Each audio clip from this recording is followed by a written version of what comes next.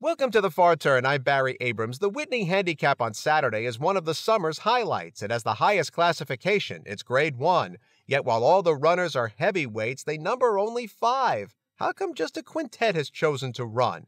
And if you look across the country at other Grade 1 races, many of them go off with fewer than 6. I can understand that last year COVID terrorized the schedule, but I thought in due time that would all be fixed. Perhaps I thought there might be more Grade 1s than a decade ago, so trainers could be choosy with their picks. But actually, in the United States, the number of Grade 1s is down, so that's not where the blame should be affixed.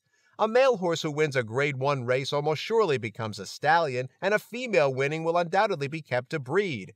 If you are an owner and you have a horse who might have a chance to win one, I think that's a hunger you desperately want to feed. Have a good day, everybody. We'll see you tomorrow.